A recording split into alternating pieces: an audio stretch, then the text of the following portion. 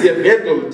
The voice which came from heaven we heard, and were with him on the holy mountain. And the whole multitude sought to touch him, and virtue went out of him, and they were healed. One of the things that we must seek in life is to touch him.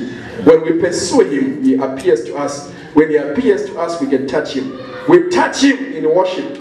We touch him in prayer. We touch him in his word. Every experience of God leaves a permanent imprint upon an individual. No one forgets an encounter with God in a hurry.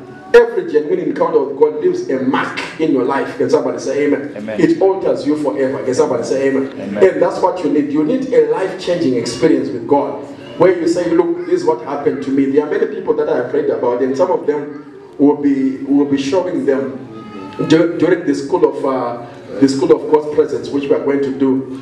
Some people, we have had encounters with the Lord, and what their experience was like and how it changed them forever. We are going to show a number of them. But all I'm saying is that it makes a huge difference in your life when you meet God live, face to face. When you know that you have experienced this God. Can somebody say amen? Amen. It changes your life. Many times the reason why people are religious, why we are just going to church every Sunday, say I have to go to church, is just to cleanse your conscience. But when you are conscious of this God, it changes the way you do things. Can somebody say amen?